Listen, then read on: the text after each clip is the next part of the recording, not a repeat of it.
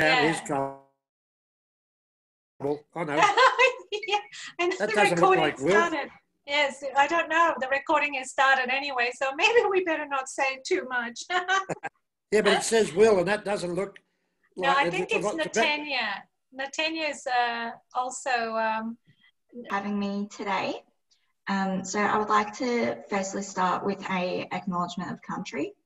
In the spirit of reconciliation, the Committee of Rotarians Against Malaria acknowledges the First Nations of country throughout Australia and throughout the world and their connections to land, sea and community. We pay our respects to their elders past and present and extend that respect to all Aboriginal and Torres Strait Islander people present today. So our first speaker is past Rotary International President Ian Risley, who will be opening the conference. The past Rotary International President Ian Risley was born and raised in Melbourne and qualified as a chartered accountant with a master's degree in income tax law and has graduate diplomas in both accounting and income tax. Ian is a charter member of the Rotary Club of Sandringham and was District Governor of District 9810 in 1999-2000 Rotary year. In 1997, he led a group study exchange team to Massachusetts. Ian was co-chair of the 2016 Seoul Rotary Convention Committee and has been a director and treasurer of Rotary International. He became the president of Rotary International in the 2017 to 2018 Rotary year.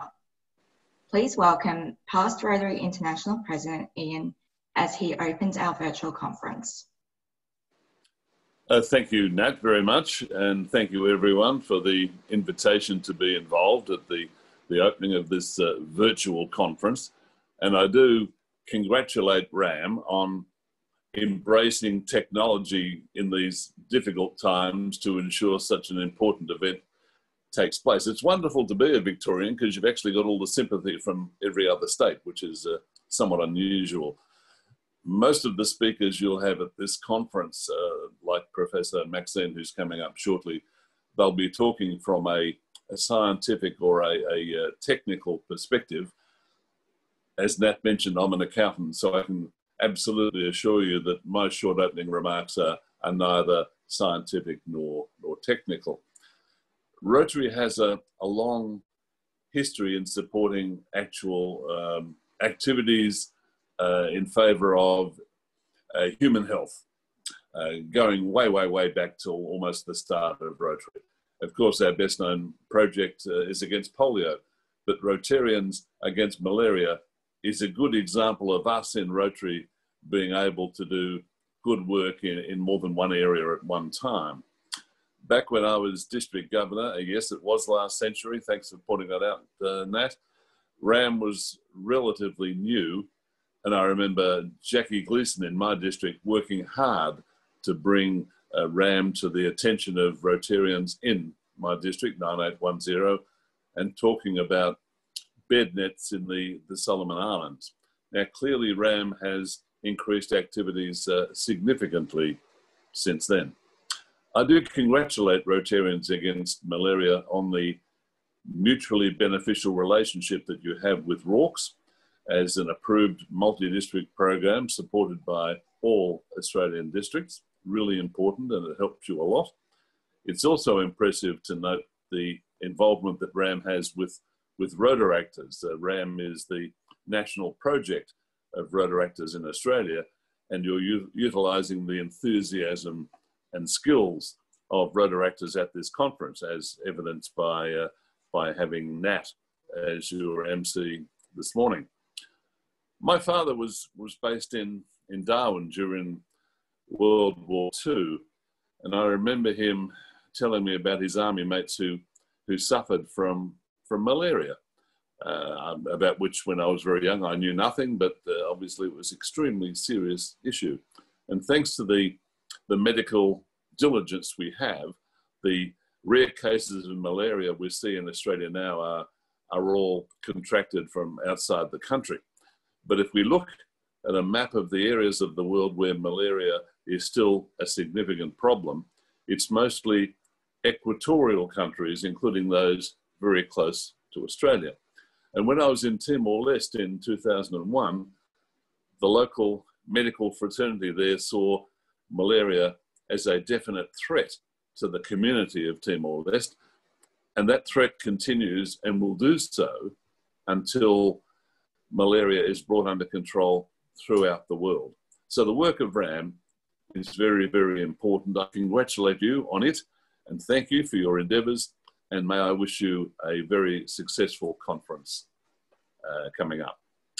Thank you for being with me. So thank you to past Rotary International President Ian Risley, and our first speaker of the day is Lieutenant Colonel Dr. Ken Lilley. Lieutenant Colonel Dr. Ken Lilley is in his 43rd year in the Army, working as a scientific officer at the Australian Defence Force Malaria and Infectious Disease Institute. He has been deployed on active service to Timor-Leste for 2 6-month deployments and 2 tours of Iraq as a biological weapons inspector, chasing Saddam around. Lieutenant Colonel Lilley has been consulting for the World Health Organization and other scientific organizations for over 20 years, including being the lead facilitator of the Malaria Competence course. His topic today is the WHO External Competence Assessment of Malaria Microscopists ECAM course, its background, structure, records, status, and challenges. Please welcome Lieutenant Colonel Dr. Ken Lilley.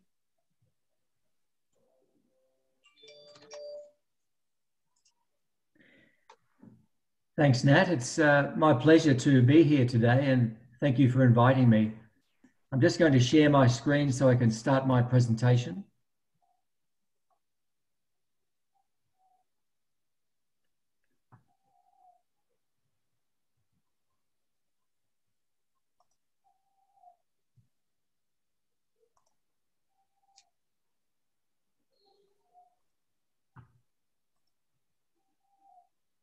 Okay, yes, as Nat said, I'm going to speak on the World Health Organization's External Competence Assessment of Malaria Microscopists, or ECAM course, in my capacity as the lead facilitator of that course. Firstly, let me set the scene.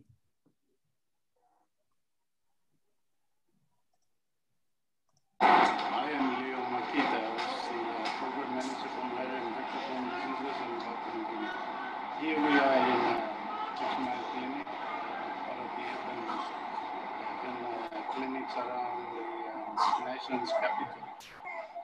It's a clinic that's... Okay, isn't it? So far, so good. How many people you got on so far? I can't. No. That's all right. Okay. Malaria is known to be the highest burden in this region. It provides for about 70 to 80% of cases in the region. We've had successes in terms of vector control. We've had very high coverages of mosquito nets. We've had successes in rolling out the new treatment protocol. We've had successes in rolling out a new testing protocol. So what we've done is we've succeeded in many, many ways in the reduction of malaria incidents over the last decade. And that has been noted not only but because of problems that we have in terms of accessibility, we still do have major problems. Increasing, but those increases are probably not due to increase in malaria cases. We suspect that it could be due to increase in diagnosis. I believe we can beat malaria. We do have the strategies, we do have the know-how, we do have the drugs, we do have the test, we do have everything. It is not impossible. We can defeat malaria.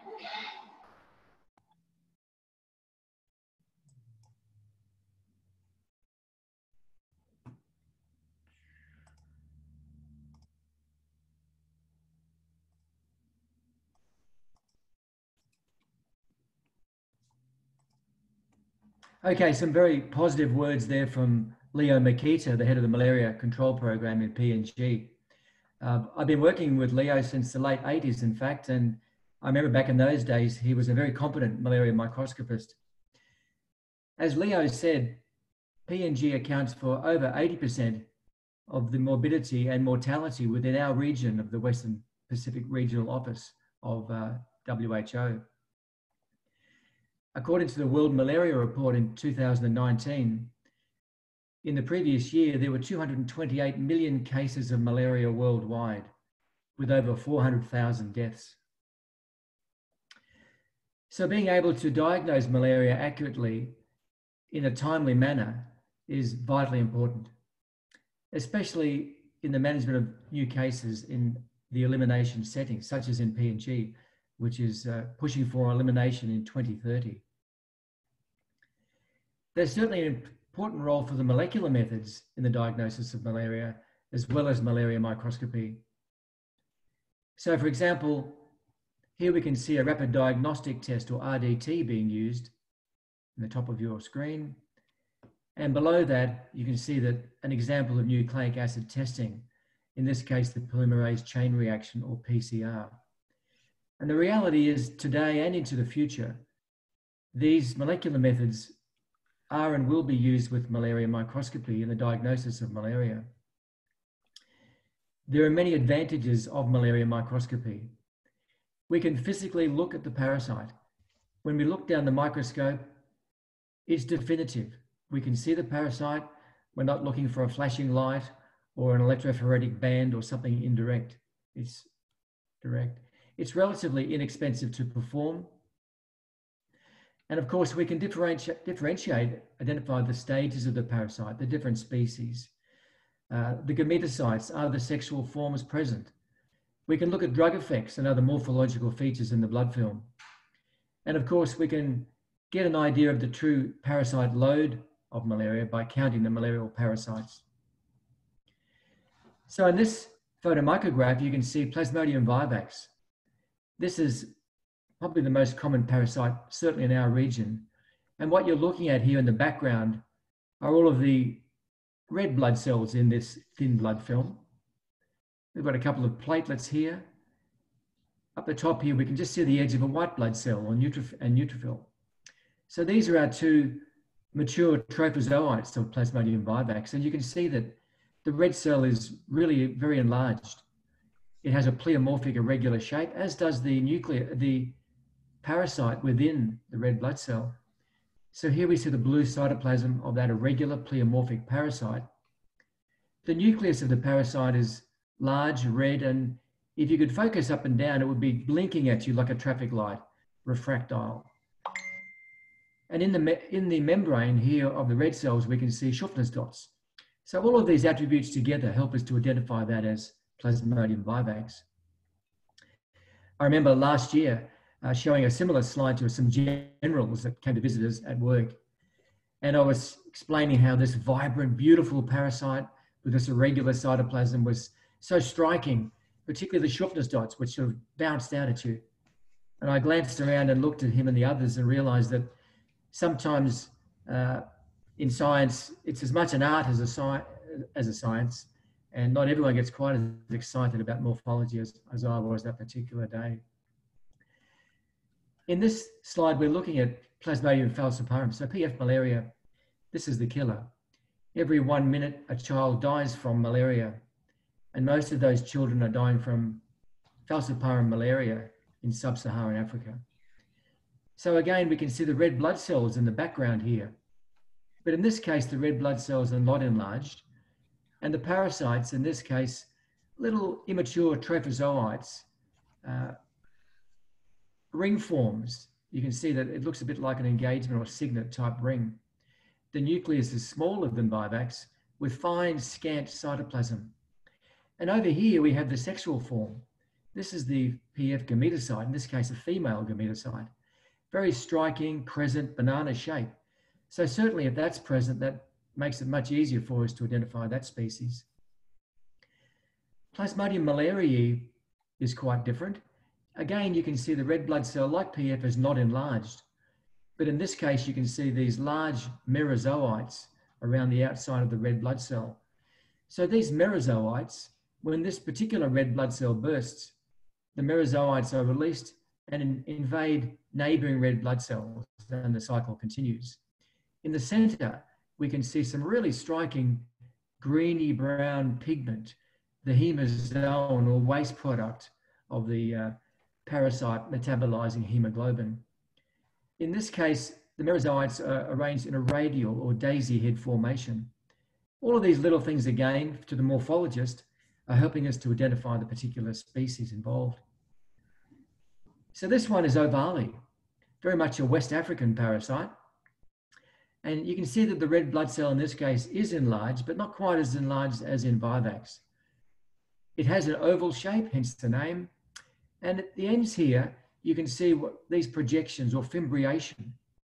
Again, very distinctive for ovale if it's present, and it's not always present. Now, the parasite in this case is compact, unlike Vivax, which was that large, irregular, pleomorphic cytoplasm. The nucleus is large, a bit like Vivax. In this case, we see James dots on the red blood cell membrane, but again, fairly similar to Schuffner's dots. So this can be a difficult parasite to differentiate from Vivax, particularly in the thick blood film. Okay, a little bit of background to the ECAM course. So in 2003, there were a couple of drug trials that had serious problems in some African countries. The results basically were all over the place. So at the time, the people who ran the trial sent 5 boxes to different groups around the world, all the so-called experts. And we received a box and had a look at it. We found out that many of the results were completely wrong, including not being reproducible from day to day with the same microscopists. So there was a big question mark over the competence of the microscopists involved. Also, around the same time, the late 90s, the rapid diagnostic tests were being deployed into the field. And one of the fathers of the early RDTs was Dr. David Bell with WHO. And I remember David saying to me, Ken, I want to compare my new RDT test with the best, most competent microscopists here in the Philippines. Who are they? And we really couldn't tell. We had some fundamental training and some testing, but we really didn't know the true competence of the microscopists. So these things together was the genesis of the ECAM model, the external competence assessment of malaria microscopist model. So I've literally written the QA manual for malaria microscopy since those days. But back then, there was really no standardized competence assessment at all. So this ECAM course has now been running successfully for about 17 years. We started initially in WIPRO, the Western Pacific Regional Office of WHO, specifically in the Philippines. And we moved very quickly into the Southeast Asia region, specifically Cambodia and Thailand. And then a number of years later, we moved into the African region, then into the Middle East or EMRO, and COVID allowing, we'll get back into PAHO, Pan America, specifically Mexico, next year, and increase the course in that particular region. So a little bit about the structure of the course. When we first started, we really thought we needed 2 weeks to give it justice. So we had a lot of training and competence assessment, but it came really clear that we were doubling up on the training effort. So we decided to make it really primarily about competence assessment. So we cut it back to 5 days. And also the feedback was really clear to us as well that many microscopists could not leave the bench for 2 weeks at a time. There was just too much malaria around at that time. So the course is limited to 5 days. It's a very comprehensive full day. And we limit the number of participants to 12. These are, in theory, the 12 best microscopists in that particular country. That allows good communication, but also most countries struggle to get 12 or 13 similar microscopists, microscopes with all the equipment and consumables required to run the course. So I stress that this particular course is not training. Its goal is to assess the competence of the microscopists, but it would be a missed opportunity not to take that time to have some focused review or revision with those 12 top microscopists so we know they're all on the same page. Starting on the first day of the course, we have a pre-ECAM theory test. The results for this do not count towards their competence levels. It's really to give us a baseline and to find out how much training they're getting exposure to. And the reality is, then and today, most microscopists are not getting access to adequate refresher training. For the same reason, we do a pre-ECAM practical test on day one to get their baseline practical knowledge, where we assess their ability to detect, identify, and count malaria parasites. Throughout the week, there are a number of presentations on different aspects of malaria diagnosis, but we don't go into the wet areas. We don't take blood or make blood films or prepare slides, etc. That's all vitally important, but we allow that to be covered in the training sessions. Starting on the second day, they look at 56 test slides over the next 3 days. Now, these test slides could be any of the 4 human malaria species, including mixed infections and different counts, high, low, medium, and a lot of negative slides as well. All of these slides come from the WHO slide bank in the Philippines. They've all been PCR confirmed, and we get the true count from the results of 12 level 1 validators. Only level 1 and 2 are WHO certified. Level 3 and level 4 achieve a certificate of participation. All of those certificates last 3 years. So I tend to go back into the same country 2 or 3 years later to reassess those microscopists. So here are the competence levels. When the course first started, we had different terminology. We would expert, reference, advanced, use all these different subjective terms. But really, they mean different things in different countries. And to remove the subjectivity, we just refer to levels now, with level 1 being the highest down to level 4. You can see that the microscopists are assessed on their ability to detect a parasite. So if they find a parasite on that slide in the 10 minutes they have, they receive a mark, even if they get the species wrong. If the species is correct, they'll get a mark. If they correctly identify a negative slide or a mixed infection or a mono infection, again, a mark for species ID. They're assessed on their ability to count malaria parasites, and they have to be, their count needs to be within 25% of the true count. So in order to achieve the particular levels, they have to satisfy all 3 parameters. For example, a microscopist may detect 95% of the parasites correctly. They may get 92% for species identification, but they may only get, say, 32% for parasite counting. So overall, they would achieve level 3. Now, these levels are utilized within the malaria programs according to their policy, but WHO and me, via my reports, make some recommendations. For example, level 1 and level 2 should be conducting the training within the country, controlling the QA and all the other elements of QA. Level 3 and 4 should really be working with their results cross-checked by the high levels. And I certainly wouldn't want a level 4 microscopist reading patient slides without their results being checked. So the course records over the years have been very successful. The course started with just me for the first decade or so, and then it was seeded into the African countries. And there are now 6 facilitators there running Lusophone, Francophone, and Anglophone courses. And just in the last 4 years, another 4 facilitators have joined me looking after the non-Afro regions. So I've conducted 144 of these ECAM courses in 24 countries with a major focus in our region. For example, last year in PNG, I was there for 4 different courses. That's obviously a major focus, as many of you know. So my role as the ECAM lead facilitator, as well as doing the courses, is to train and QA the other facilitators, at least annually. So the success has been the course has been even more successful than what we hoped when we started. There have been a number of published papers about its success, and the country programs are very much asking for the course on a regular basis. It's in great demand. So what is the current status of the ECAM course in this COVID-19 environment? We decided to extend the level 1 and level 2 certification for 1 year to allow the microscopists to continue to do their work within the QA programs of their countries. And also, if they are facilitators, to conduct ECAM courses in their own countries. Normally that wouldn't be allowed. It's meant to be external, someone from another country assessing their country. But we're allowing them to do their own countries under my supervision during this period. We've started doing telecourses like we're doing today, a little bit. Another time I could talk about the worldwide e-learning course on malaria microscopy. This is a USB-based 40-hour course that I've helped to develop. So we're doing that virtually at the moment.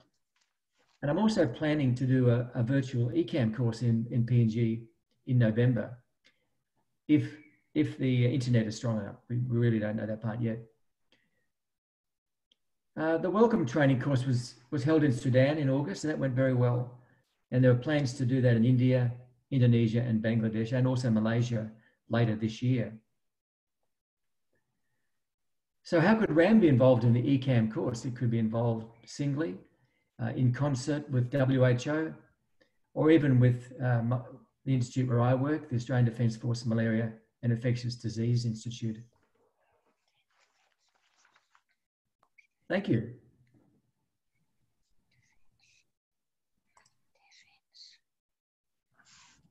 Okay, that was definitely really interesting and a lot of things that I haven't heard of before, so I found that really useful. Just a reminder for everyone that you can type any questions in a chat function and we will go through those at the end of each speaker. So at the moment, there doesn't seem to be any questions at the moment. Just a lot of compliments thanking you for your time, Cam. Thanks, Nat. So I would like to thank you for your time today and introduce Professor Maxine Whittaker. So Professor Maxine Whittaker is the Dean of the College of Public Health, Medical and Veterinary Sciences and co-director of the World Health Organization Collaborating Centre for Vector-Borne and Neglected Tropical Diseases at James Cook University. Professor Whittaker's major academic foci are animal and human health systems and medical anthropology with a keen focus on equity and community ownership and engagement. She has worked in global health for more than 30 years and has been a technical advisor to RAM Australia since 2019. In 2017, she was awarded the Royal Australasian College of Physicians International Medal in recognition of outstanding service in developing countries. Her topic today is intersectoral collaboration for malaria elimination. What is it and what are the benefits? Please welcome Professor Maxine Whittaker. Thank you, everybody, and it's my pleasure to be here again this year. This is on my calendar every year to attend if I can, so thank you for inviting me. And I do, at the moment, before I start, wish to acknowledge the traditional owners of the lands on which we are all meeting. I'm on the Woolgoorikapa and Bindal people's land and pay respect to their elders past, present and emerging leaders. So I'll just share my screen.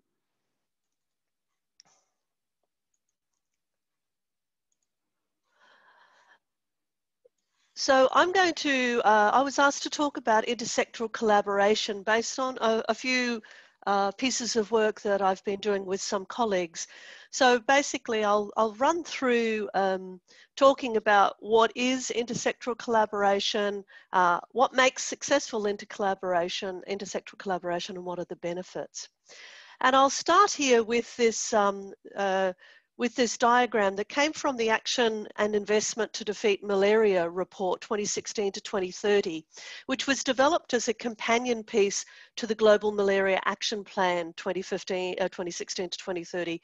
And most of you involved in even thinking about malaria have probably seen or read that report before. So this report, and I was engaged in being a consultant with it as well as a writer, noted that strong multisectoral and inter-country partnerships are essential to achieve the 2030 malaria goals, which includes in our Asia-Pacific region, the elimination of malaria by 2030, and that non-health sectors are critical to break that vicious cycle of malaria, of low productivity and poverty. So today I'm going to explore this theme through, as I said, some of the work in which I've been engaged. So what is multisectoral or intersectoral collaboration? In 1997, this concept of intersectoral action for health was promoted by WHO, and they defined it as a recognized relationship between the health sector and at least another sector to take action on an issue to achieve health outcomes to be more effective, efficient, or sustainable. And it further emphasized that this collaboration has to be a managed process, not just a conceptual one. So not just something to talk about, but something to do. In 1998, the World Health Organization's Health Promotion Glossary defined intersectoral collaboration as cooperation between different sectors of society, such as the public sector and all aspects of that public sector, civil society, including NGOs and civil society organizations like RAM, and the private sector. So why are we paying so much attention to this and spending time in other documents talking about this? Well, as noted in that opening slide, we believe that there are many benefits in doing intersectoral collaboration. One is that synergy of efforts. I'll describe a bit more of this in some later slides, but the concept, for example, of integrated vector management, where the efforts taken to manage the vectors that spread malaria can also be part of a program to address other vector-borne infections, is probably one of a very good example of how to do synergistic efforts. And I'll show you a few more examples when we get to the Sustainable Development Goals. It allows some new funding and resourcing opportunities to be made available to the malaria program. For example, in the AIM report, we talked about how Benin in 2011 was able to access World Bank funding for the malaria program, not as a health program, but as a joint submission with the Ministry of Finance and the Ministry of Health, because it showed the positive impact upon the gross domestic product of Benin by having efforts in malaria. So many partnerships that we talked about in AIM discussed how resources available like logistics, accessibility to populations, use of private sector clinics and labs, etc., can support the malaria efforts. There's cost effectiveness and efficiency by leveraging service delivery, logistical support, lab support for more than one disease or across sectors like animal and human health sectors.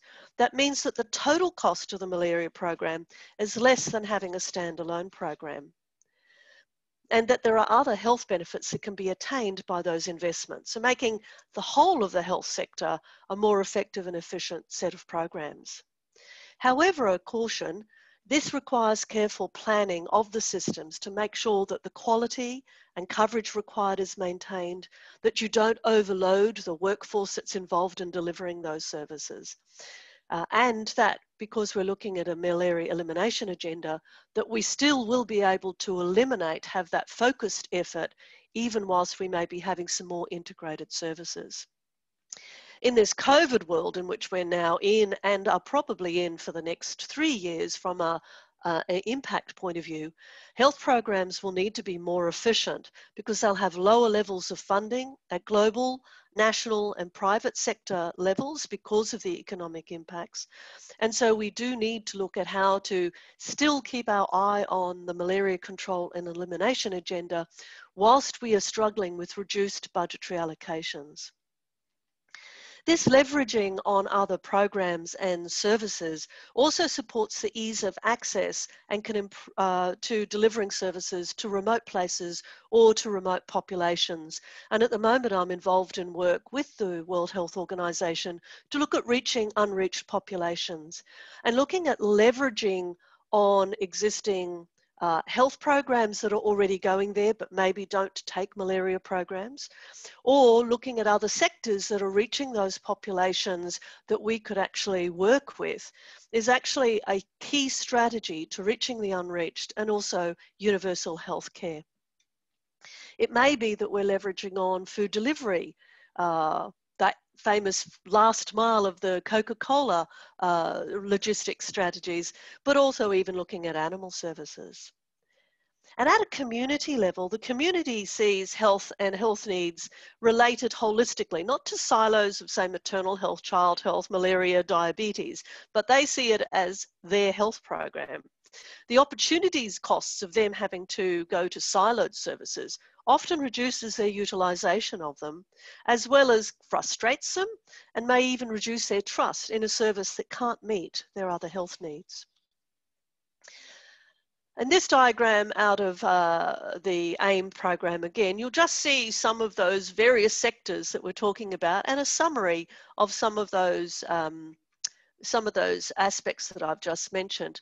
And you'll see this quote here, and I really wanted to put a focus on that last part, that working together with diverse partners creates advantageous synergies whereby the whole becomes far greater than the sum of the individual partners and individual parts. And I think that's a very important thing for us to think about, not only for a malaria-free world, but in that aim to try to have universal health care for all globally, as well as reaching the Sustainable Development Goals.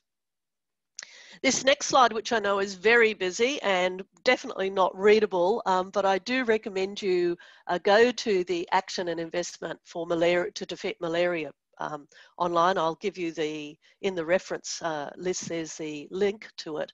But I just wanted to show 3 examples. So the first example here would be poverty, and that's goal 1 of the Sustainable Development Goals. We know that sustained investment in health and malaria, as it says on this slide, unlocks the potential of human capital to generate growth. We know that a 10% reduction in malaria has been associated with a 0.3% rise in annual GDP.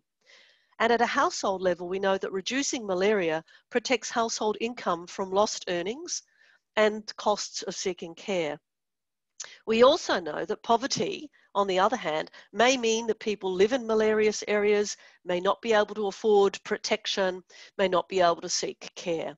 So these synergies are in both directions. Just quickly 2 other examples. Goal number 2 is zero hunger. We know that sustainable agricultural practices can help reduce malaria. There's a lot of examples of that, particularly with integrated vector management. People who suffer less from malaria, we also know, can work their fields more consistently and therefore better harvests and can improve food security. We also know that well-nourished children can improve their education capacity as well as their ability to fight malaria. And in education, goal number 4, as I mentioned, reducing malaria enables children to attend school regularly, learn more effectively, and that improves their wage earning capacity in the long term. But we also know that a woman, a mother's or caregiver's level of education, as it increases, the chances of them being able to implement strategies to prevent and treat malaria improves, and therefore better survival of infants and children. This is that integrated vector management that I mentioned a bit earlier, and they've got a definition there about it being rational decision-making process for the optimal use of resources for vector control. So IVM aims to deliver, plan, monitor and evaluate interventions that use a combination of vector control measures. And these can include usually environmental management or some other sectors' activities, not just those activities in the health sector. So it can be effective and efficient in also controlling other vector-borne diseases at the same time. But as I've bolded there, a key element of this is that collaboration between sectors within the health, so different programs, as well as with non-health sectors. And this next slide, and again, it's a cut out of AIM, and it is busy. It only represents at the moment, this matrix, 2 of the 4 areas of determinants of malaria. So the 4 are society and environment, as I've shown you there, but also population level and household level. And across the top, you can see that broad ranging number of potential sectoral matches, including foreign affairs, finance, food and agriculture, education, infrastructure, transport, water and sanitation, and security.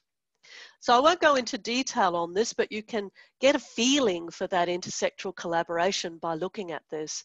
And as it says, there are win-win situations here for us to look at. And we know that to eliminate malaria, we must have this intersectoral collaboration to get that last case.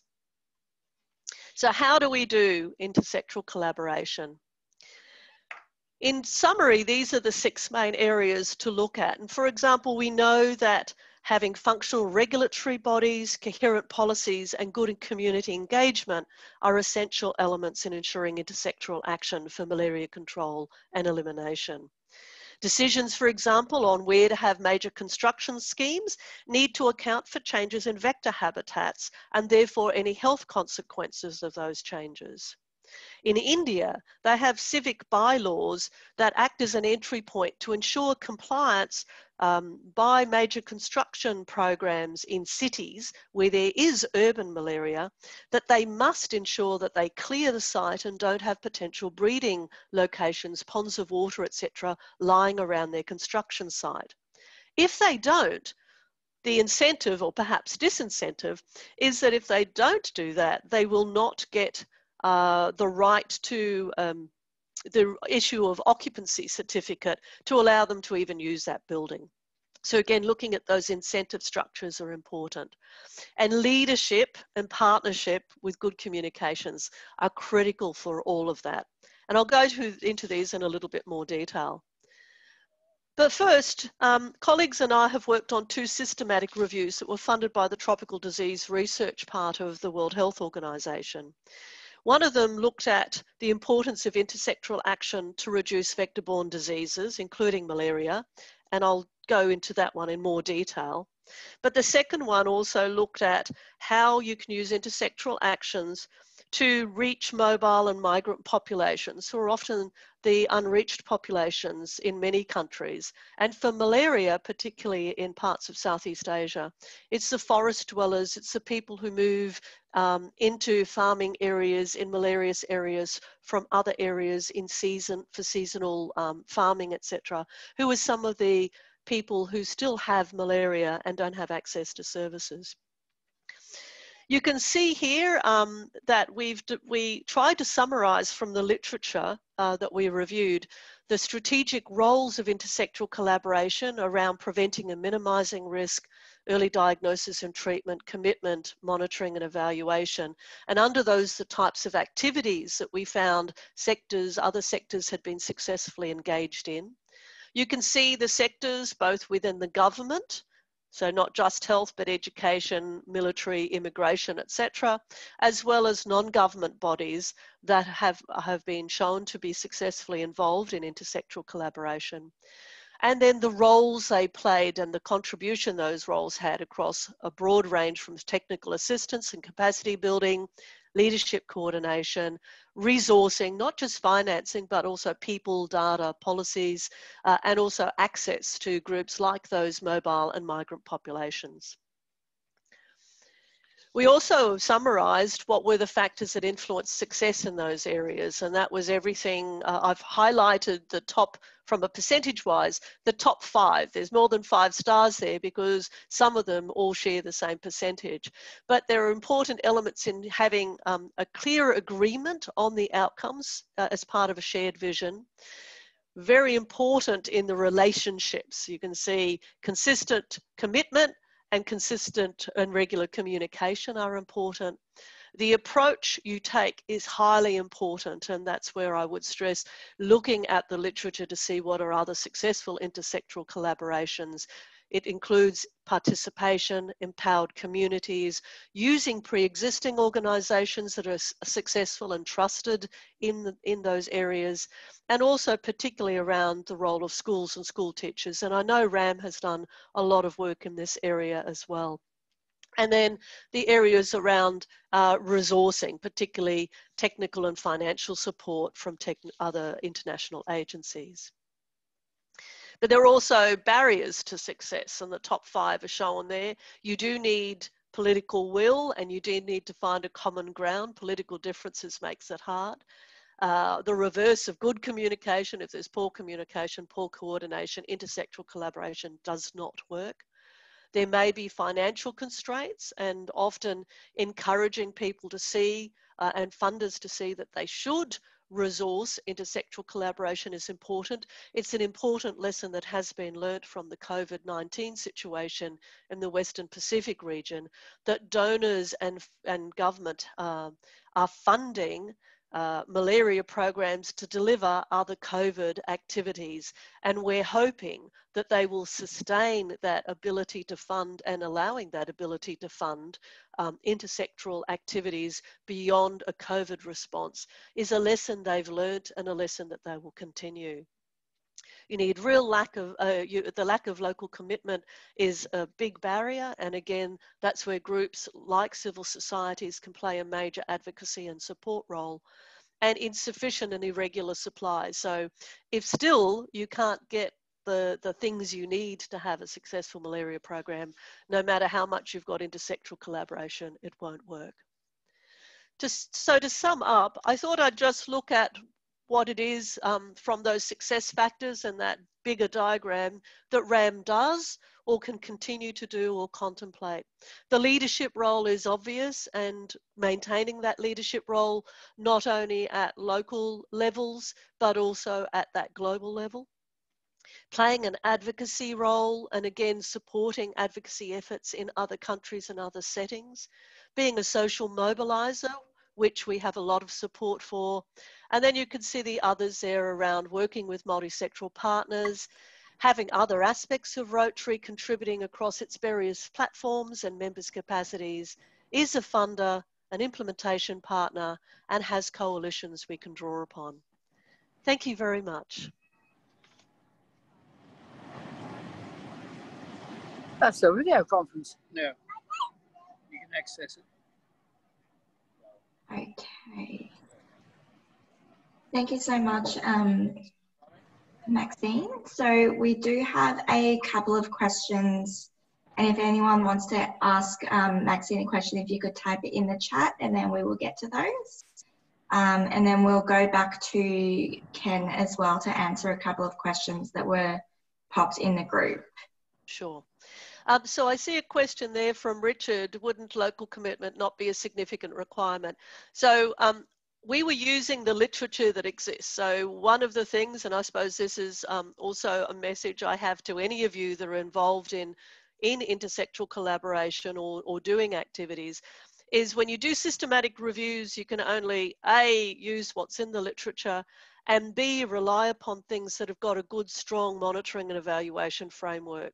So although for both of those systematic reviews, we had more than 200 papers that looked like we could use them, when we actually looked at the robustness of the evidence and see if they even talked about intersectoral collaboration in more detail, we could only in both ones use about 15 to 19 papers.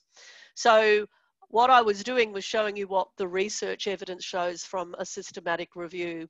But if you remember that barriers to intersectoral collaboration being successful, not having local commitment was there. So again, we're looking at what was in the literature. I do agree local commitment is absolutely essential, and from my experience, it is very important. And I've talked in the past at RAM about community engagement and participation.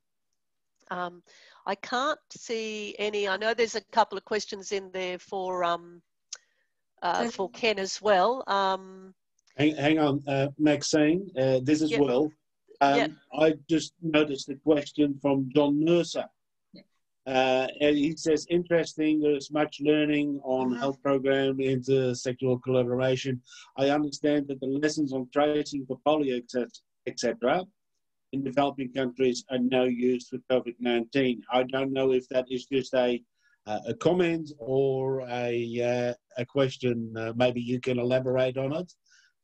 Yeah, I mean, at the moment, there's a lot. I think I must go to nearly every second day, a webinar or a meeting like this in WHO or in neighbouring countries around how they are using lessons learnt from other programs, be it malaria, neglected tropical diseases, polio, or lessons from community participation in surveillance and response for Ebola.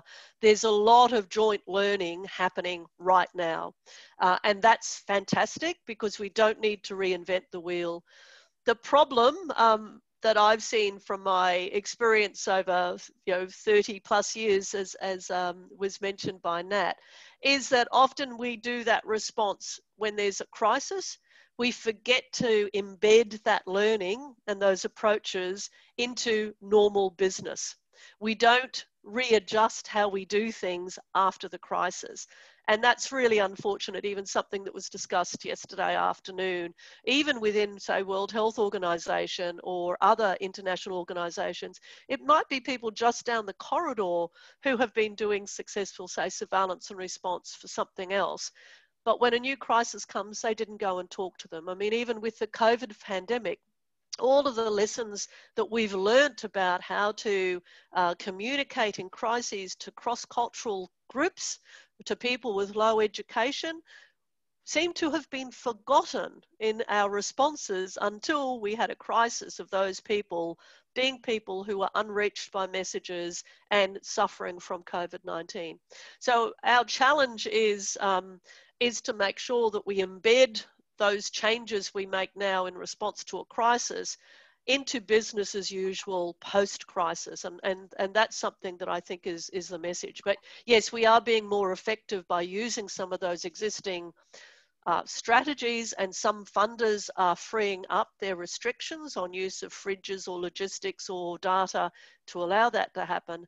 But really, and as I said early on, in the economic difficulties we're going to face for health programs for many years to come, at least in the next 3 years, it makes sense to sustain those, because that's the way we're going to actually be effective and efficient and using the resources to provide not just malaria programs or polio programs, but health programs to a broader number of people. There's also a question here about any intersectoral collaboration models piloted in the Asia Pacific region that we can apply. Again, in the systematic review, they're what we looked at. So I've given you in the slide set the reference to those papers. WHO and others do case studies around that. And again, I'm happy to provide some information about those. Again, often people, as I said, often people write about them as stories, but when you want to look at the evidence to say, so how did they really do it? What worked, what didn't work? What were the lessons learnt? And particularly not just an outcome about say, the increased coverage of bed nets or the increased coverage of lab testing, but has it sustained beyond that pilot or beyond that funded project? That's often what isn't in the literature, and that's what in both papers we argued people need to start thinking about, trying to look at what are the lessons learned and the successes of the collaboration itself, not just the outcomes of that collaboration, because otherwise we'll keep making mistakes around how to do intersectoral collaboration. Okay, that's pretty good, Maxine. Thank you so much for explaining it in layman's terms. Some of us are all very keen in helping out with malaria and what have you, and I think that although the technical aspect is very much an essential thing, sometimes when people are getting involved into this, they need to know the very basics as well, and your explanation was very well done indeed. Thank you so much for your time, and my pleasure. It's always great to see you. Thank you. Nat, I'll throw back to you because you had some questions still for Dr. Ken Lilley. Yeah, so we'll jump back to Ken. So I had a couple of questions about how many countries have multiple varieties of malaria? Yeah, so as microscopists, one of the things that we don't do very well is pick up mixed infections, but the molecular methods certainly pick up more mixed infections. I mean, many countries have different combinations of species. Some are very limited and just with PF and PV, like most in our region. But interestingly enough, PNG has all 4 human species. So I QA their slides every month, and I'm looking at ovale and malaria quite a lot, which is quite amazing from our perspective. But yeah, it depends on the country as far as what species they have. And the other one is, why is microscopy preferred to RDTs in Indonesia? Yeah, that's an interesting question. When we talk about microscopy, I like to say there's microscopy versus quality assured microscopy. And I've done quite a few courses in Indonesia, and they've got a very good system of having quality assured microscopy. So I believe that because it's much cheaper, they tend to use microscopy a lot. Someone that knows more about it than I do, leading on to Professor Dennis Shanks maybe, there may be something about the antigenic expression that makes the RDTs less efficacious in Indonesia. I don't really know, to be honest, about that. But I do know that the microscopy there is done very well, unlike a lot of other countries, and they tend to rely on it a lot for that reason. And the last question we have from Libby is, do the species crossbreed?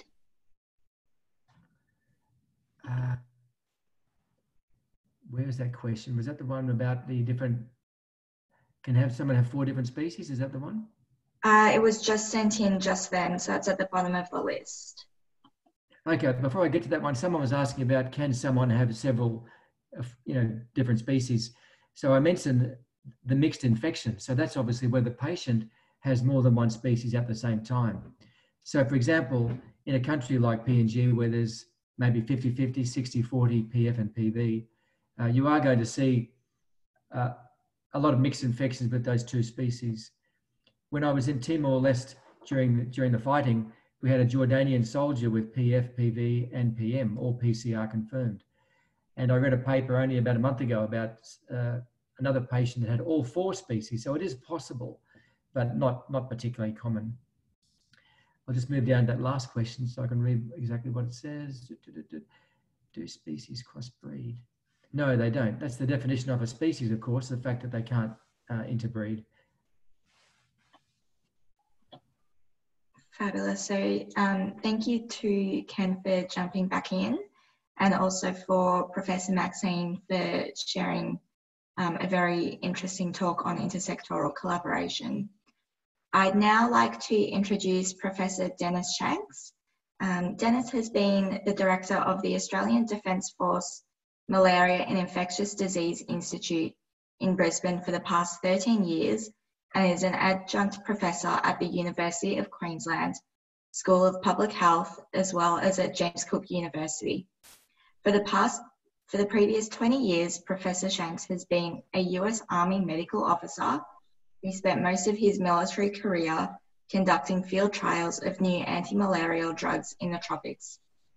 Professor Shanks did the first trial of Tafenoquine, a new anti-malarial drug, which has just been registered in Australia and the USA, and has published over 200 research papers on malaria and other infectious diseases.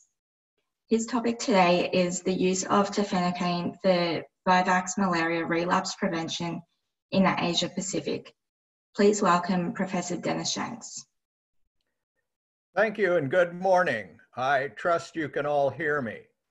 I'm pleased to once again be on the RAM list of speakers. Even as we all know, in this COVID era, it's a little bit different.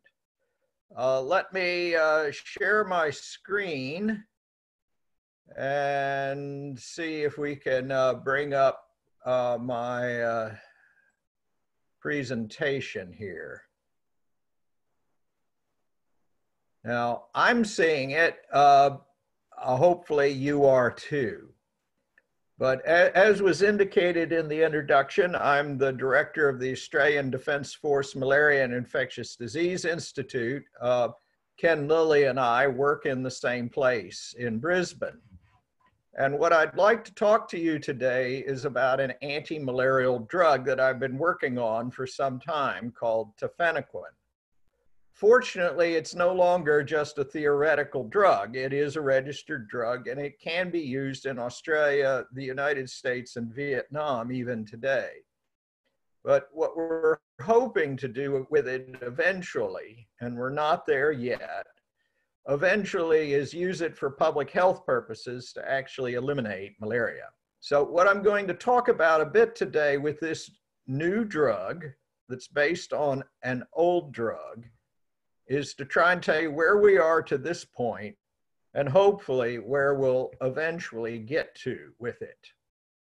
Now, Tafenoquine is the new drug that we have since 2018 when it was registered by the Therapeutic Goods Administration, both for chemoprophylaxis or prevention and also for treatment of relapsing malaria. It has some problems. I'm going to talk about them. G6PD, or glucose 6-phosphate dehydrogenase, is a genetic susceptibility, if you will, defense mechanism to malaria, and has complicated our life with this drug, and I'll talk to you about it. But generally, this is a well-tolerated drug that is used for malaria treatment and prophylaxis that we're still trying to develop as a public health tool. The reason we need it as a public health tool is that malaria parasites have been around for a very, very long time. We think of them generally as a parasite of the blood, and that's true. They are a parasite of the blood, and that's how we know about its symptoms, and that's how we see the disease malaria. But they also, at least for relapsing malaria, can hide in the liver and maintain themselves there for months and sometimes even a year or so. And these are called sleeping parasites or hypnozoites. And despite a lot of different efforts, there are only a few drugs that will actually kill these residual parasites in the person. And one of them is Tafenoquine and its predecessor called Primaquine. These are 8-aminoquinolones, which is a class of drug, and they're imperfect drugs. They have problems, but they're the only ones we have right now that can kill all the kinds of the parasites, get rid of it in the blood, in the mosquito, and potentially in the liver too. So that's why we're interested in them in their public health aspects and how we can try to see how this might be applied to malaria elimination. First, where are we right now? Well, we can use this today as a substitute for Primaquine, where we actually treat people who present with Vivax or Valley malaria. We know that these people are at a very high chance of having another attack of malaria in the next several months. That's why it's known as relapsing. So if you give them a blood treatment, typically chloroquine, as well as Tafenoquine, you can stop them from relapsing. And that's why we want to do it. Most importantly, with Tafenoquine, you can give this as a single 300 milligram dose. And that's its real advantage over the older drug, Primaquine. You can do it in a single dose. So whereas before we had to give it over 2 weeks of medication, now we can give it as a single dose with a blood drug to kill the parasites in the blood, but also get rid of them from the liver so that they don't relapse. Now, this is an advantage, but it's only a step increase. What I'm going to try and explain as we go on is why this step increase may be important to public health. But we can use this right now for treatment of relapsing malaria to prevent relapses. We can also use Tafenoquine as a prevention drug. That is, you take it before you get sick, before you get bitten, to make sure that you don't get sick. Now, this is obviously the military and travel medicine aspect of this, where you take the drug for 3 days and 200 milligrams, and then you take it weekly.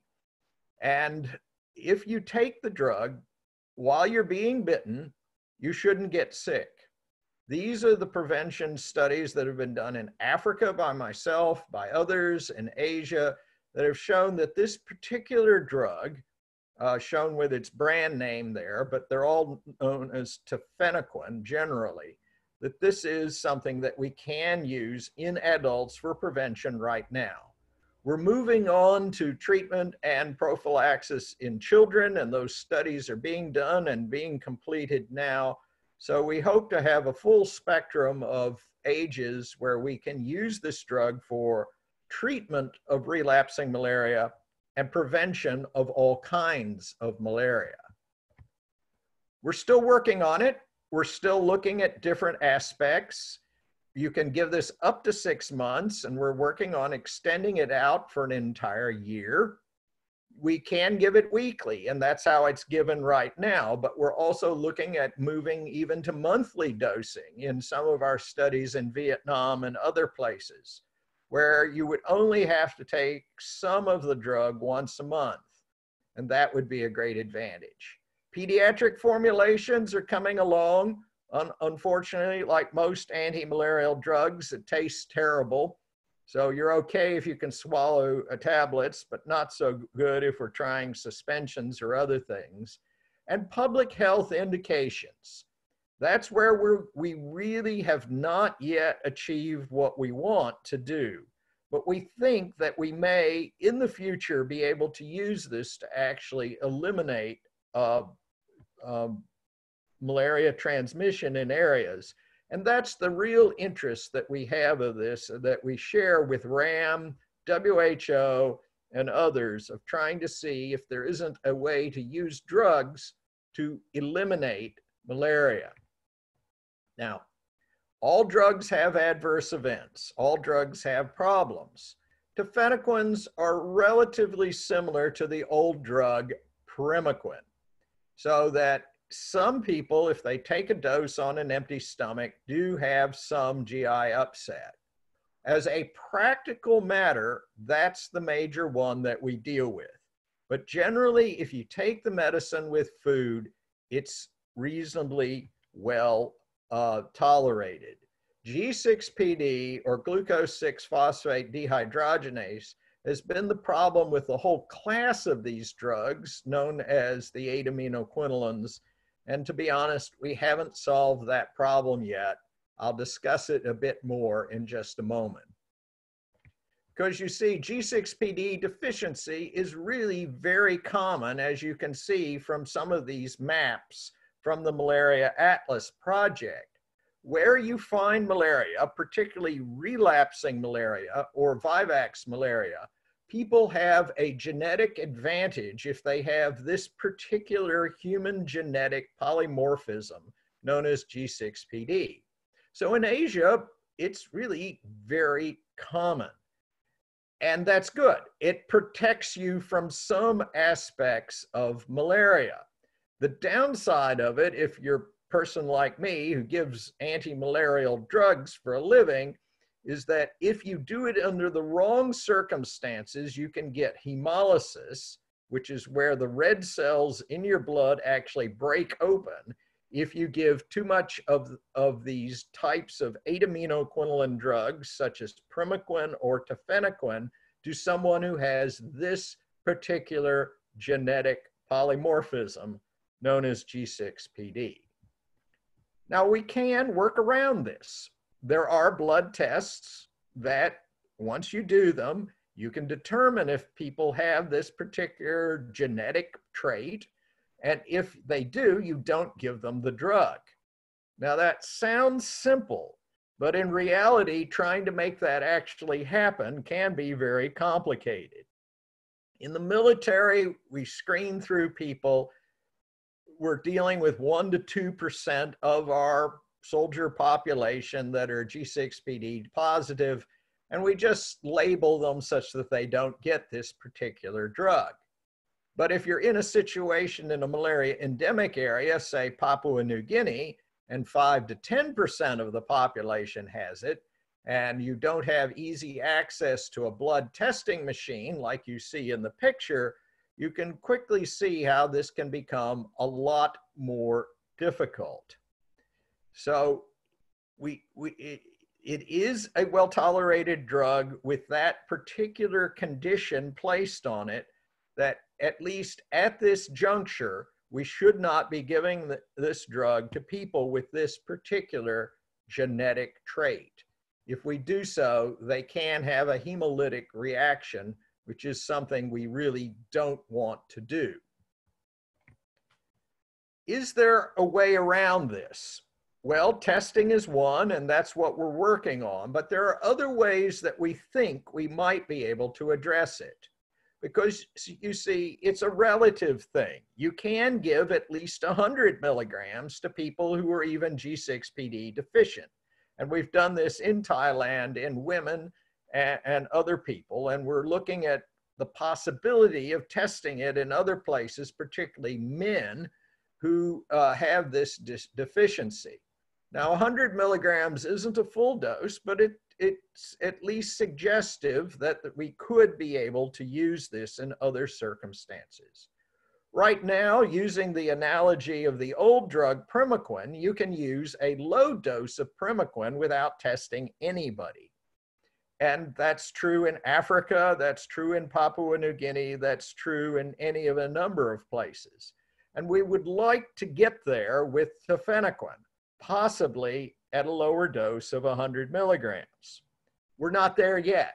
We can't do this, but we think we may be able to in the future. And that's where we're trying to get to, where we can confidently give this drug to people, either in a situation where we've tested them for this genetic polymorphism, or we're giving them a low enough dose that we don't have to worry about it. There have been some other issues that have come up with Tafenoquine in the last year or so. We're in the process of registering this drug across Asia. And one of the big places we would, of course, be very interested in using it is our large neighbor to the north in Indonesia, which has a great deal of malaria, a lot of it relapsing or Vivax malaria. Now, when you give this drug, Tafenoquine, you give it in combination with another drug to clear the parasites from the blood. That's when someone is already sick. And chloroquine is the main drug that we've tested. In Indonesia, they tend to use ACTs or artemisinin combination therapies. And we were surprised last year to learn when GSK announced that when they used it with this other common medication, it didn't work so well in terms of preventing relapses. We haven't yet figured out what this means, but this tells you that even after you get a drug registered and available for use, that doesn't mean you understand all that's happened and all that you need to do.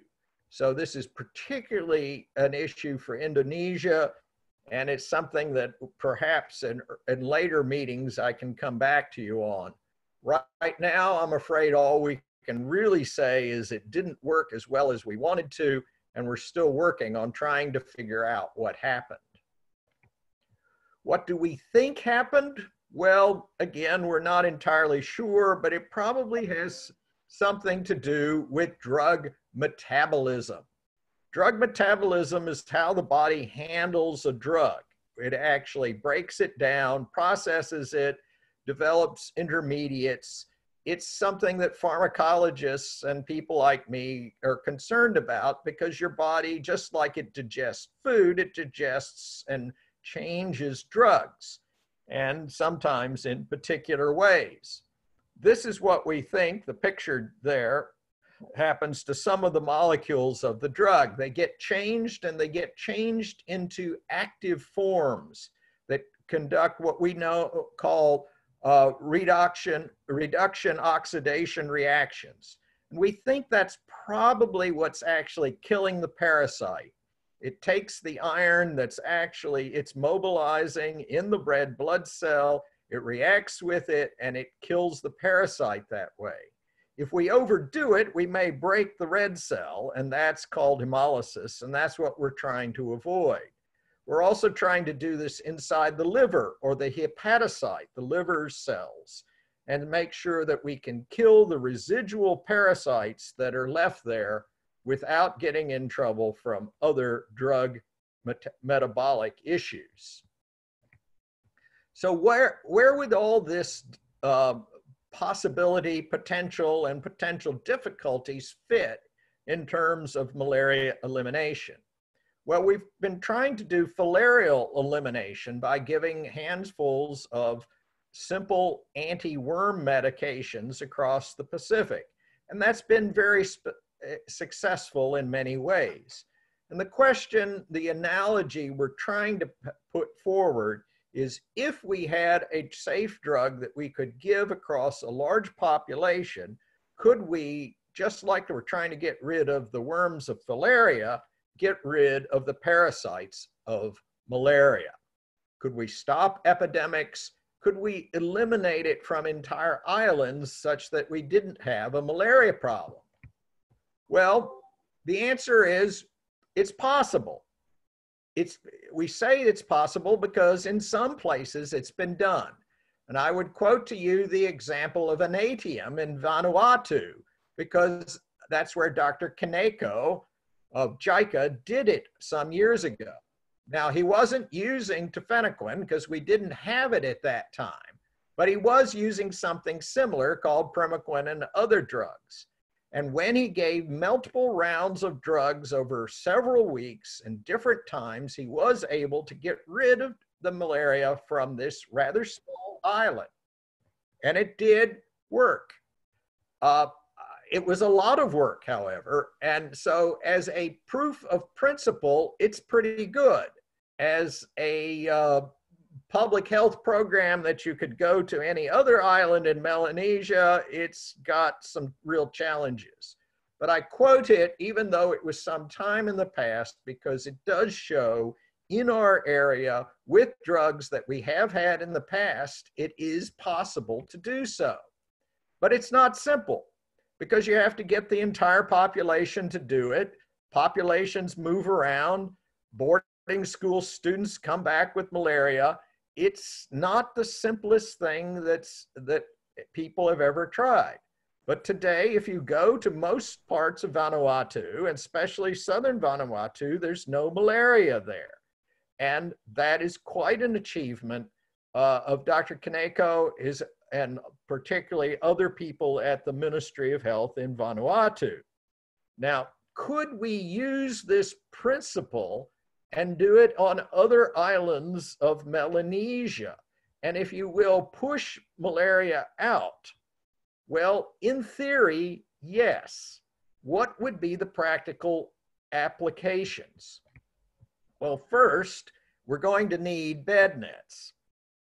I know bed nets aren't medications, but none of us think that malaria is such a simple parasite that we're going to do this with any single intervention. We're talking about blocking transmission, stopping the next person from getting bitten by a mosquito and getting malaria. So Graham has been very interested and invested in using mosquito nets, and I don't want anything that I say to be taken as being against mosquito nets. Yes, they're needed, but yes, more than mosquito nets are needed.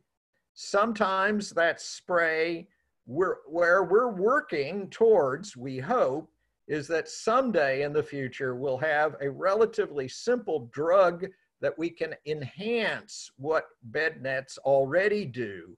And whereas we can achieve control in some places with spray and bed nets, where we could actually move to elimination by pulsing a drug through a community. Where we've tried this, you can knock down transmission, because once someone's taken a drug like Tafenoquine, they will not pass the parasite on to the next mosquito. you have to get high levels of community participation. So what Maxine Whittaker was talking about with public health programs and local collaboration and other things such as working within the community, that's terribly important. We're trying to see if it might be possible to even feed this or other drugs to the mosquitoes in different circumstances and to block the parasite in the mosquito. We're not there yet. We're still looking at things that have to be done. But I think we can say that one of the possibilities for future public health interventions include long-acting drugs such as Tafenoquine to actually stop malaria transmission in places where we've achieved otherwise reasonable control using bed nets and other interventions. Where might this be done? Well, there have been different places discussed. On Lilley Island, they're already doing it within the current circumstances. And there's a big mine there, and that they appear to have gotten pretty good control. On islands such as Manus off of Papua New Guinea, they've controlled it before, and there's not a big malaria problem there currently. Would that be that, New Ireland, other possible islands through PNG, possibly even the Solomons? Yes, those are the kinds of places that we would think about the possibility of actually doing a mass drug administration. That's what MDA stands for, mass drug administration, where you pulse a drug through a community and try not only to control it, but actually to eliminate it. Other islands have been suggested, Isabella, Pentecost. One can look and think about other different possibilities. We're not there yet, but an important step has been made by getting drugs registered, at least in Australia and the US, and we're hoping to include other countries in the drug registration for Tafenoquine very soon. So what do we need? Well, we need to figure out how to get around the G6PD issue. We're not there yet, but we're doing testing to try and find low doses that will work. We're extending out our safety studies, going out not just for single dose, but 6 months, even a year. And fortunately, other than G6PD, this does appear to be a very safe drug. And proof of concept in other places, such as Dr. Kaneko did many years ago in an ATM, possibly on the cards for some future island in the future. So let me conclude by just saying that in the end, if we're going to eliminate malaria, we've got to kill all the residual parasites. That certainly includes the blood. It is certainly means stopping it in the mosquito, but it also includes getting the residual parasites out of the liver, the sleeping parasites called the hypnozoites. We've got to find better ways to use this old class of drug, and we think Tafenoquine may be it. And we've got to find better combinations, particularly with chloroquine, to see how we might be able to achieve this. I've been talking, but I obviously represent not only the military, but a large number of collaborators, and I don't want anyone to think that everything I've talked about I did myself, because I certainly didn't. I won't go into all our different collaborators except to say that some of them are pictured there, and I will be happy to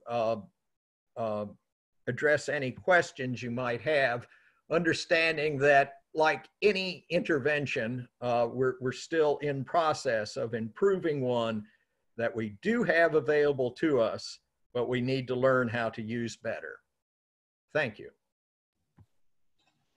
Thank you so much, Dennis. I found that quite fascinating and interesting, especially around the deficiency and how this can be used to eliminate malaria. We do have quite a number of questions. So can you see a depot injection eventually, perhaps monthly to 3 monthly offering? Depot injections have been looked at for some things, and we are developing them with other antimalarials, not this one. This is such a long-acting drug that we don't think we're going to need a depot injection. I mean, we think monthly is quite doable. And in places in Africa where we give it 3 monthly over transmission periods, that may be quite enough. On an island, which is a different geography, we think if you really pulse it through the population, that may work. So yes, we are looking at depot injections, but with different drugs, not tafenoquine. Fabulous. Is there any risk for resistance to primaquine and tafenoquine and the adoption for use of drugs by governments that can be slow due to red tapes? Is this a problem for tafenoquine? Well, let me talk about resistance. There's always drug resistance, and that's why we use it in combination, and that's why it's important to get it right. It's also important that governments do have a role in what drugs are used in their country. So we are working through the registration process. We always start with difficult countries like Australia or the United States, because that gives countries that don't have such sophisticated regulatory agencies the confidence that we're not hiding anything. You have to show all the data, all the problems, all the potential. And so this is a drug registered like we would for any drug. And we have to maintain high standards. We use it in Australians. We use it in Americans. We don't just take it to developing poor countries and use it there. So yes, it's going to take us a while to get the registration packages through. It's in India, it's in Indonesia. They're looking at, I think they've managed Cambodia or will soon. So that's also a process that's going to take us a while. And should Caucasians contemplating use of tafenoquine as prophylaxis be tested for G6PD? Yes. Actually, the people who have the highest, I guess the most deficient G6PD are actually Greeks and Italians. And that goes back to where their ancestors lived around the Mediterranean Sea. So although it's not as common as places such as Central Africa or Melanesia, the people you can get most in trouble with are Caucasians. So it isn't skin color, it's your genetic makeup, and it can be anything. It's not as common, but it does occur, and that's why we're trying to find lower doses and other ways to get around it. In some places, you can go in and test everybody, and that will work. But that takes work, and you got to keep the records. We're trying to come up with something that's safer, simpler, and easier, but we're not there yet. I've had a couple of questions around malaria becoming resistant to tafenoquine. It's always possible, but we think it's unlikely simply because we've been using primaquine for so long successfully. And what it does, because it poisons the transmission, it makes it very difficult for it to continue on into mosquitoes.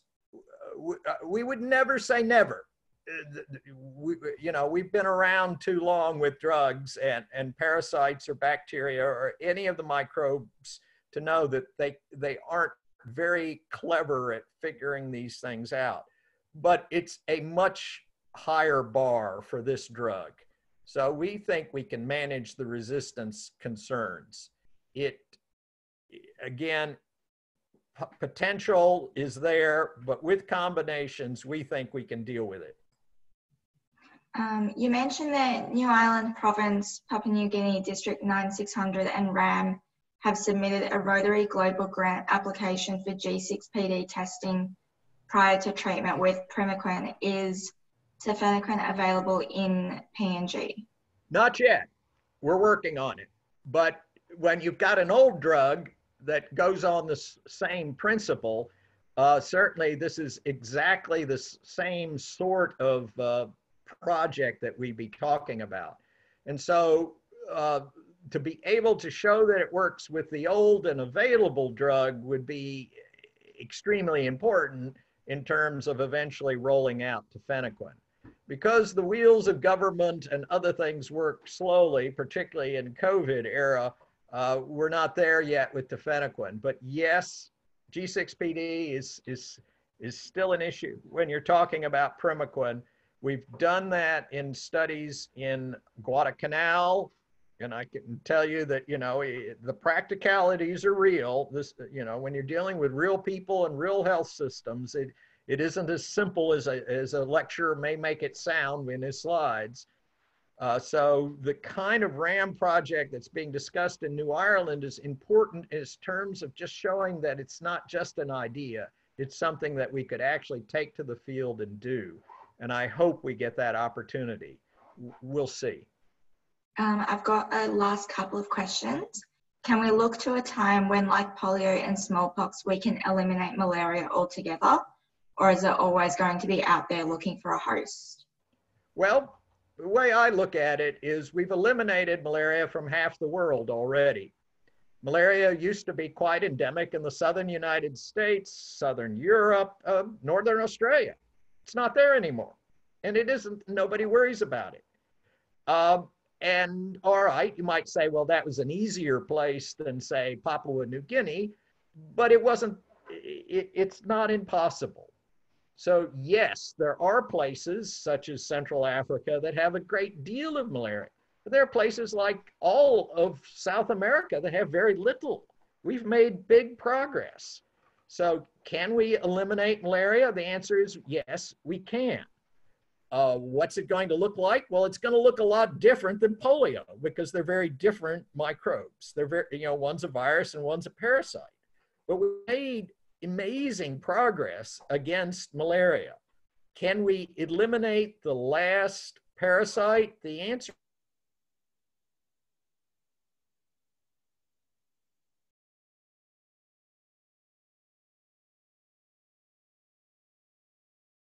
neither does North America. Does it take a long time? Is it going to take a lot of investment and work? Yes, it will. But is malaria elimination more than just an idea? Absolutely. It's happening right now. And the last one I have is, does the sleeping parasite exist only with certain strains of malaria? And is follow-up recommended in people who have been diagnosed? All right, falciparum malaria goes through the liver, but it doesn't hide out there. That makes it a bit easier, if you will. So what I've been talking about with hypnozoites or sleeping parasites is relapsing malaria, which is specifically, as Ken mentioned, Vivax and Ovale malaria. Now, in Asia, that's near majority. And when you start controlling malaria, you first control falciparum malaria. That's just intrinsic. So when we get down to malaria elimination, that's what we're talking about, getting rid of the relapsing malaria. And that's going to be the hard part. We already know that from other places, and that's why we're having to work through the different issues we already know that we have with Tafenoquine, Primaquine, and other such drugs. Okay, we'll need to wrap up there, and I thank you so much for your time today, Dennis, and for all of your useful information that you've shared with us. All right. And I'm now going to introduce District 9810 RAM Supervisor, Shelley Gurney. Shelley's a career bank officer who re-qualified to work in childcare. An active supporter of her husband's career, they have lived and worked across Australia and Papua New Guinea, travelled extensively, and during her husband's time as District Governor in District 9810, met Rotarians from all over the world. A keen supporter of Rotary, it was during this time that Shelley herself became a Rotarian for a cause. RAM is dear to her heart and currently is District 9810's Rotarians Against Malaria Supervisor. I will let Shelley tell you her journey in her own words, with her topic of me, malaria and Rotary. Please welcome Shelley Gurney. Thank you, Nat. I'm Shelley, and it's my pleasure to be able to be here today and to share my story. My involvement with Rotary has spanned 15 years. I've met Rotaractors and Rotarians from all over the world, all corners of Australia, who we call friends, colleagues and mentors. When I heard about Rotary working towards eliminating malaria, I knew it was time for me to join Rotary so as I could lend my voice to Rotarians against malaria. This is our son at 10 months old when we lived and worked in Port Moresby. In this beautiful tropical climate, we were warned about malaria and medication was given to us from the doctor in Australia. On arrival, the local doctor said not to take it because it was their first medication of choice for the treatment. And as we're going to be living in Papua New Guinea for 2 years, not for long-term use. We visited beaches and national parks on weekends. The local people seem to be unconcerned. Here's hubby with his state-of-the-art video camera at the local Sing Sing. The government sprayed areas frequently, but we could not buy a mosquito net anywhere. On a local beach, we tasted coconut milk straight from the tree, and that's me in my curly phase. Clothing's minimal in the heat, slip, slop, slap, plenty of skin for a mosquito to feed on. Our son and I caught malaria, and there was no visible mosquito bite. We went to the doctor, not because I had a headache and felt hot and tired, but because our baby had a slight temperature. She looked at us and said, "You both have malaria." And thankfully, the early treatment, first world treatment in this third world country, means that we don't have lasting effects, and because it could be removed from our bloodstream. Rotarians against malaria implements programs to break the cycle of infection by working with government and non-government organisations, distributing long-lasting insecticide bed nets, indoor residual spraying, and the supply of portable rapid diagnostic test kits. RAM's aiming to have a shop in each district selling affordable nets. One net covers 2 people. It costs 1 day's wage and lasts 3 years. The cost is $10. The effectiveness of RAM programs stems from the education of the people who've lived with malaria for generations. It can be prevented and it can be treated.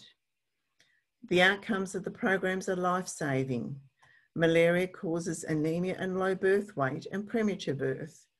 Less time spent bedridden with malaria is reflected by an improved economy, employment and education. When our son contracted malaria, he was a healthy 10-month-old, twice the size of a local child. I'm so glad I was unaware of the high death rate of children under 5 years old at the time, but this has inspired me to help eliminate malaria. Chasing malaria involves the active participation of communities in identifying mosquito breeding sites. We supply tools to help remove them, and their children collecting larvae to study, and perhaps releasing fish into the ponds.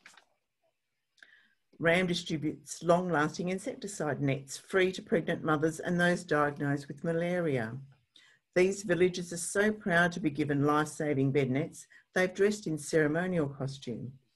Records are kept of all nets distributed and the location of malaria outbreaks.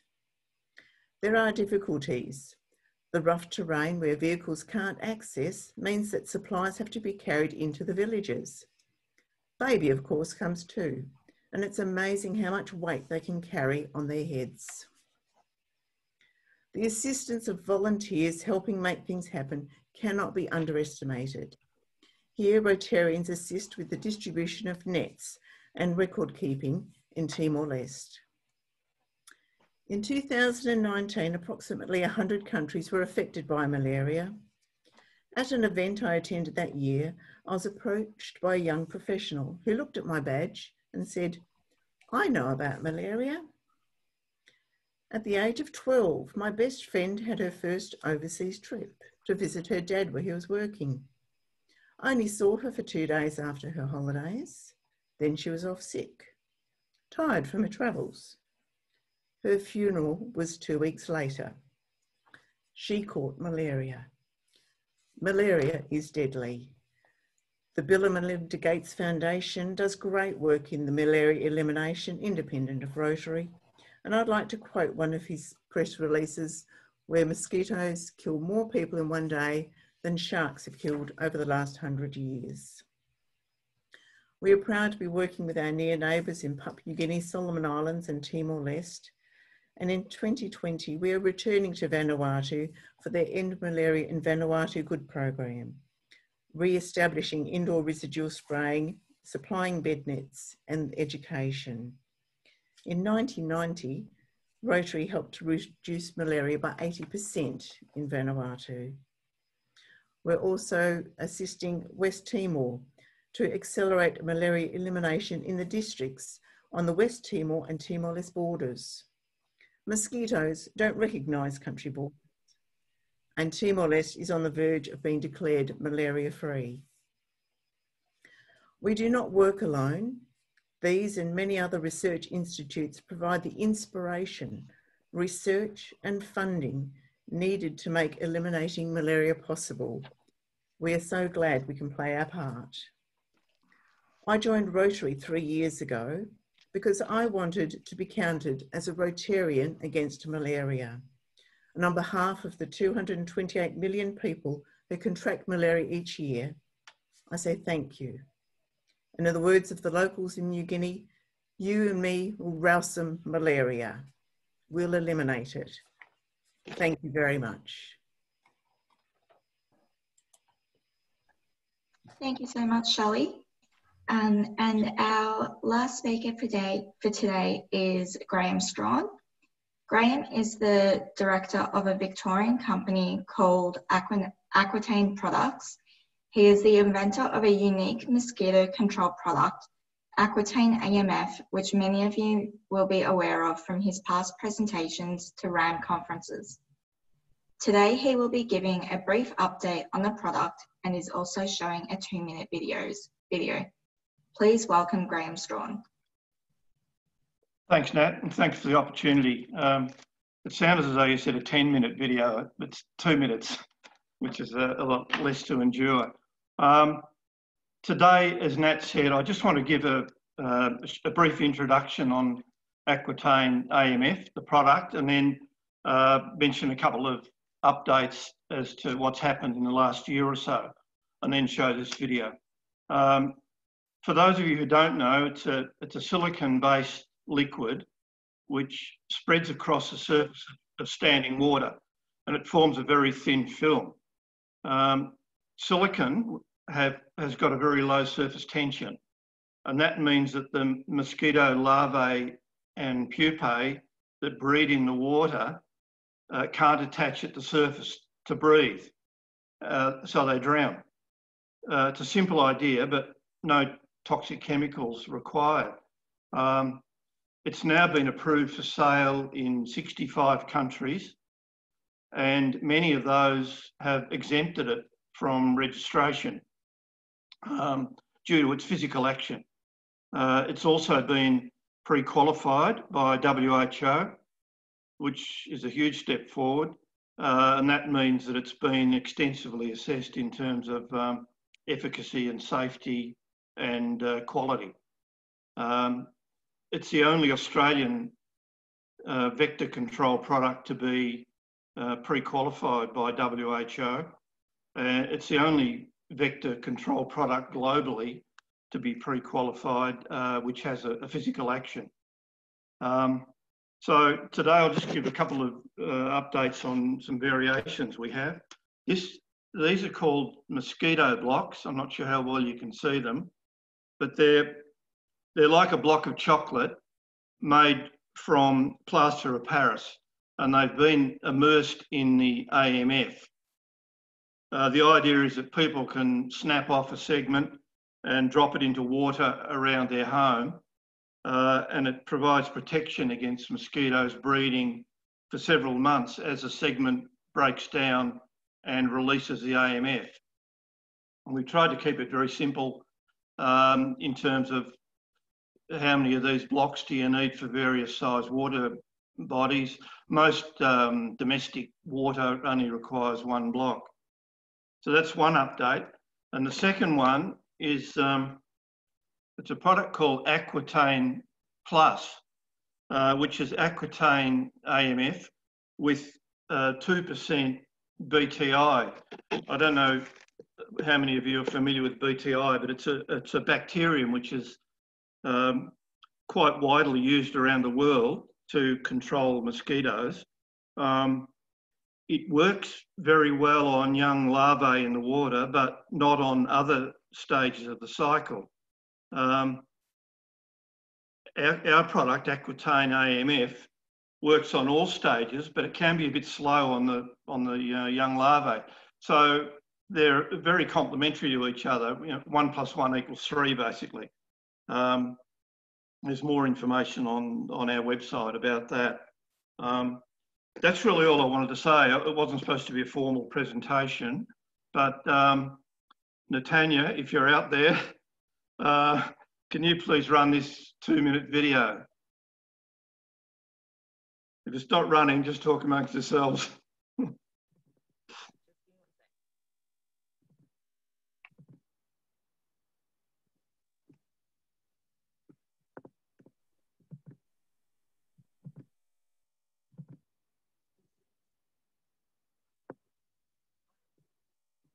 Is there any sound? Any sound? It's running through my laptop, but can you not hear it? I can't hear it. I don't know about other people. No, I can't hear it. Sorry about that. Can't hear. It seemed to be on fast forward. Can you hear it now? It's on fast forward instead of play. Hang on.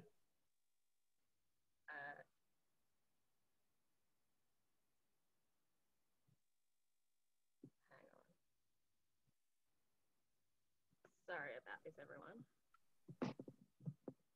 You probably saw, it's a CNN video that was put together recently on a use of drones to apply Aquatain AMF on rice paddies in Zanzibar.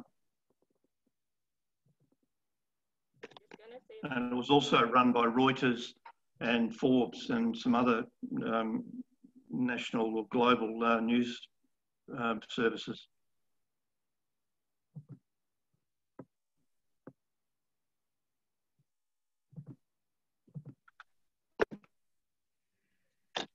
Maybe while I'm waiting, I'll just pad out some time just to explain a bit about Aquatain AMF and the features of it.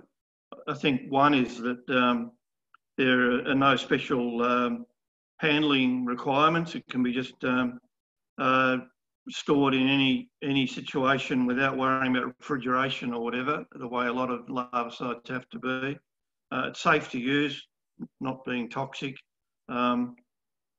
One of its big advantages is that it's easy to access difficult areas because you don't have to apply it where the mosquitoes are actually breeding. As long as there's a continuous water surface, the product will cover it. It is on the surface there for about 4 weeks in most cases, so you get fairly long-term protection. And probably the big one is that there's no possibility of resistance, unlike a lot of larvicides, because it's basically interfering with their physical means of living and breathing, so I think that fills a nice niche, if you like, when compared with other larvicides, many of which are now being identified as being resistant to the chemicals that are used. There was a question there, I'm not sure who it was from, about the safety aspect. Well, that was one of the angles that WHO looked at in order to pre-qualify it. We had to submit a dossier of about 1,400 pages to obtain this pre-qualification. And one of the most common questions is, how safe is it? Well, silicone, which is the basis of the product, have been examined for decades, over 50 years. And we were able to use a lot of that material to substantiate that there were no issues there with either the impact on humans or on the environment. Here we go now.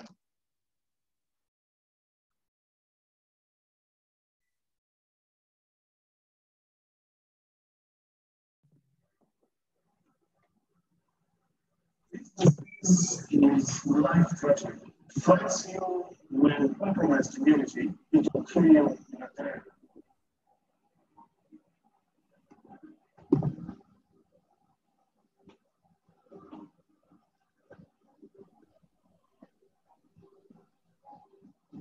We have lots of film where we used clones to spray insecticide on this kind of blood border. We used access to insecticide which was meant chemical concoction as physical concoction. This is the water samples. Water samples. They will grow the place of the chain. All that's the surface tension.